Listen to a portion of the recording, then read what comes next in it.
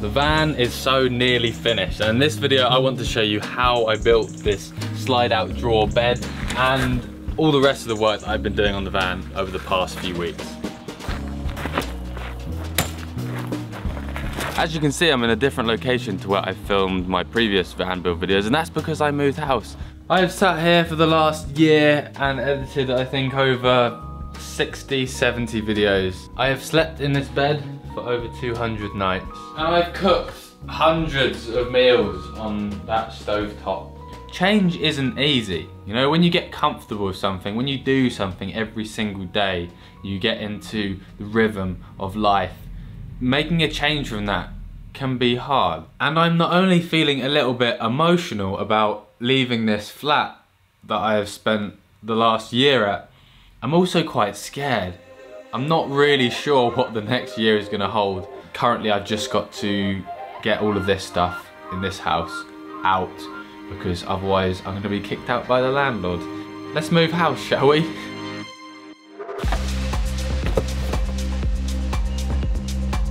The Last Supper. I raise a toast to all the people who I've shared this table with the last year. Thank you for being part of my life. I'll see you on the other side. I'm getting closer and closer to my deadline.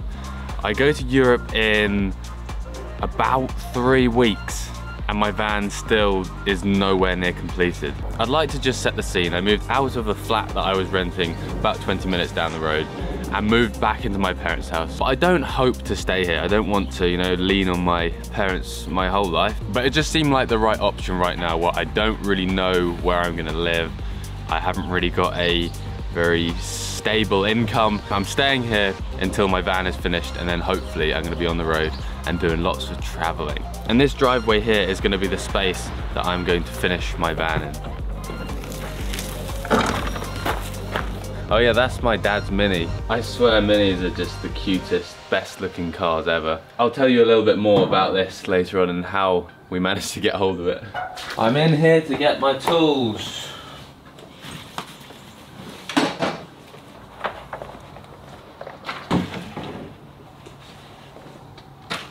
So this is how my bed is gonna be. It's gonna cover up almost half of the floor space of the van. I had lots of comments on the last video from people saying I should have a lift up cupboard rather than a pull out drawer. Now, I really wanted the pull out drawer as like an outdoor cooking area, but the drawer is only gonna be up to here. It's only 1 meter long.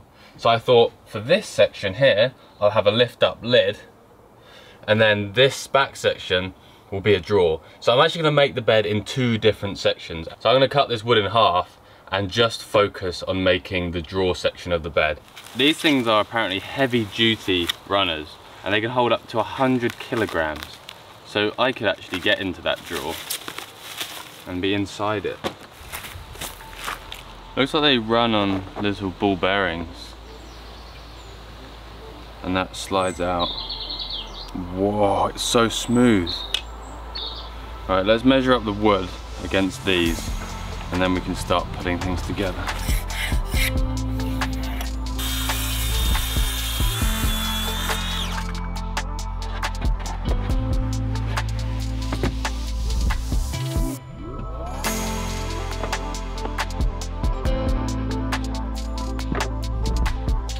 I know what I need to do. I need to screw this bit of wood into that bit of wood, but I don't know how I'm going to keep this upright without it just falling over.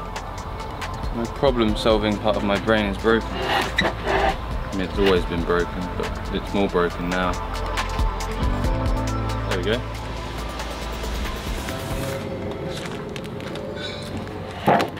That's going to hold one side up, and this bucket will hold the other side up. Got a box of screws.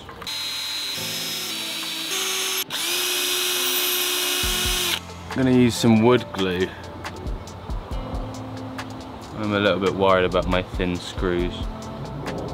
Everything's going swimmingly. Okay, there's glue all over me. Now I've got to make the drawer that goes inside of this. These runners are complicated. Making the drawer was pretty much the same process, just a slightly smaller size, so it would fit inside the bed.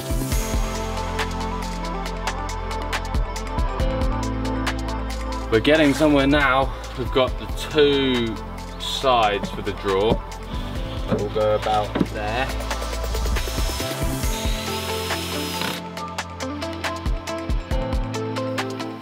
This is my view right now.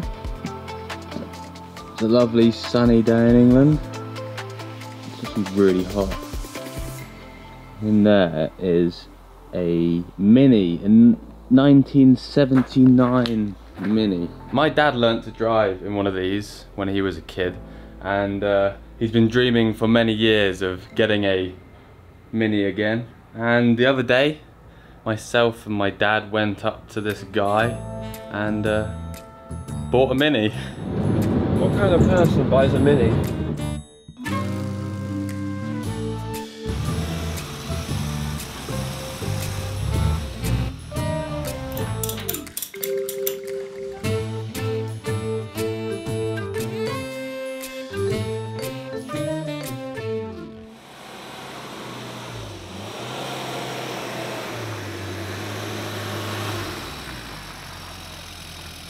Oh wow! This is the oldest car I've ever sat in, I think. I want to take this little cute car and go on a road trip. Like, drive up somewhere really beautiful like Scotland, park next to a nice lake, set up a barbecue in the back, and you know. I also want to use it occasionally on a Sunday morning, pop into the local farmer's market, picking up some groceries, you know. From my point of view, it is just a characterful old car that I really like the look of. But to you, it's a bit more than that. Like, there's a deeper reason why you wanted a Mini, right? It's what I learnt to drive in when I was young. How old were you? I think there's a lot on 19. 19. You were driving one of these. There's a lot of nostalgia when you get old and you haven't got much to look forward to in life. Yeah. You start looking backwards. And it's part retirement project, so it will give me a project to do, which is to completely strip it down and rebuild it in the perfect form that I think a Mini should be. And, you know, it's a Mini. I mean, they're iconic. They're part of the history of the 1960s and 70s and 80s. What I think of when I hear the word Mini is Mr. Bean brushing his teeth whilst his head's out the window. Yeah. I want to do. Yeah. No, I don't want to do that. So you're gonna retire and then you're gonna do your Mini restoration project. So currently I'm not insured, so I can't drive it right now, but I can turn the engine. But I can. You can drive. Oh, you can drive it now. Should we go for a little? Yeah. Okay, let's swap seats. I'm in the wrong seat here.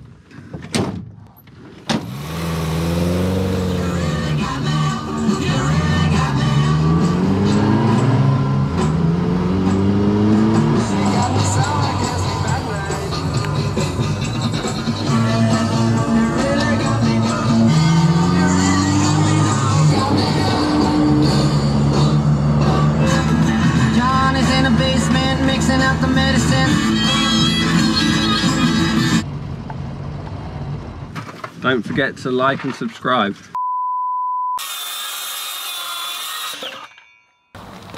And this will be the face of that. I'll go over here. I'm getting lethargic and hungry, so I'm gonna grab some lunch.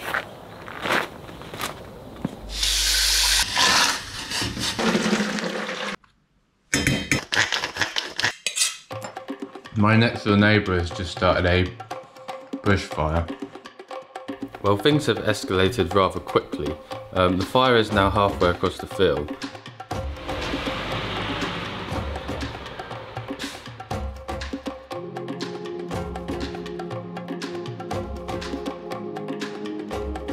Excitement over. I'm going to get back on the van build.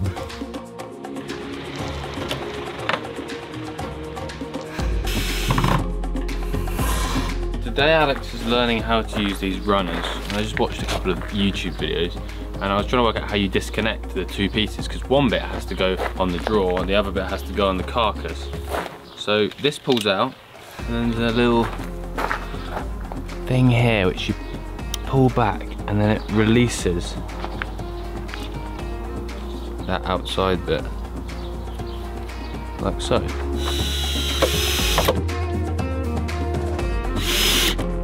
That is the first piece in place.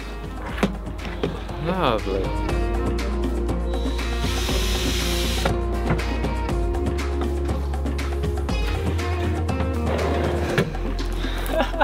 I can't quite believe it. I did something which is quite cool. Now if you saw the details, you'd realise how not straight everything is.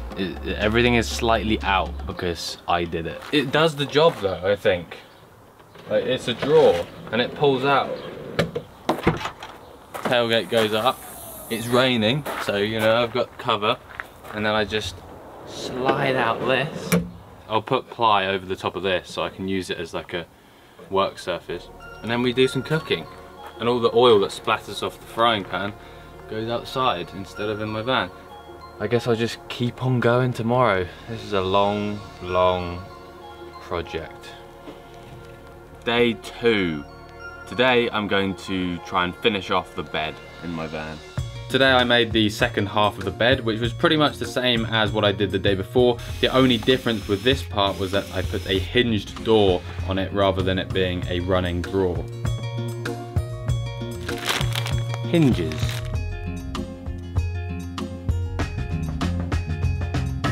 Finally, I managed to get the hinge on. Look at that.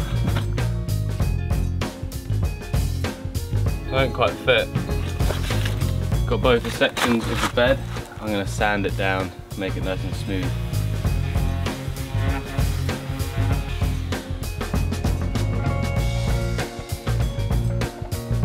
That's really cool.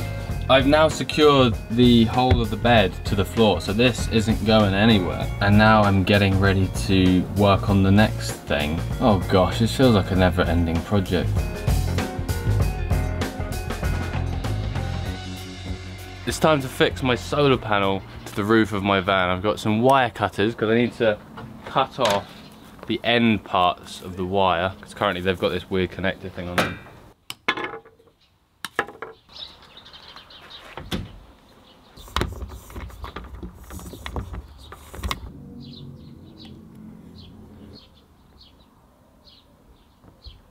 Screwdriver.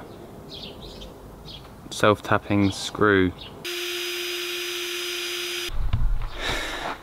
Is on the roof. I started putting all my essential cooking equipment in the drawer so I could size up and make compartments for everything. After a day break from the woodwork, it was time again to cut some more wood. This time I needed to fit the ply wall panels. I've spent all day cutting the panels for the walls and the ceiling. This is the last one. I can't put the roof one on yet because there needs to be some wiring done for the lights. Yeah, look at that. All of the walls applied. I've cut the one to the roof, but I can't put that on just yet. Looking more like a camper. It's not going to be a very interesting camper. It's very basic, just ply lined, but that's all I need really. Wow, the guys at Southern Foam, they came into my van, measured it and made the price, got everything sorted. Great service. I'm getting a bed for my van. I've just got to focus on getting the electrics fitted and the rest of the woodwork done. More wood. Let's finish this van. The last few days have been really tough. It's been like 35 degrees C. I've got to make some carcassing for the last pieces of furniture, and then next week I just have to sort out the electrics, and then we're ready to hit the road and head around Europe. I think the fridge is actually going to go near the front here.